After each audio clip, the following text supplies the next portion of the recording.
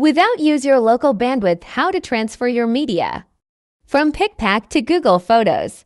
What is PikPak?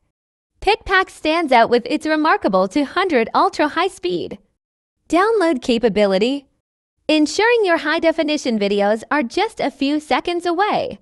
Not only is PikPak fast, but it also prioritizes your security and privacy. What is Google Photos your text new? Google Photos goes beyond just storing your memories.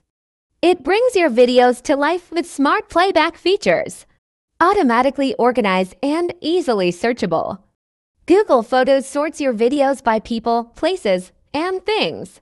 Experience videos in vivid clarity with Google Photos, offering high-definition playback for the finest visual quality of your memories. Why transfer your media from PikPak to Google Photos? Use PikPak for its 200 ultra-high-speed downloads. To quickly save high-definition videos, move to Google Photos to enhance videos with advanced tools, including cropping, filters, and AI features. Combine PikPak's downloading efficiency with Google Photos editing prowess for an optimized media management experience. How to transfer? First, use Google Search to search CloudSlinker, or you can directly enter the URL to go to. CloudSlinker is a cloud-based transfer tool that supports up to 30 different cloud storage platforms. Click on the Get Started to access the application. You can either log in directly or create a free account. CloudSlinker provides 10 gigabytes of data transfer per month for free accounts. First, click on the Add Cloud button on the left to go to the Cloud Storage Edition page.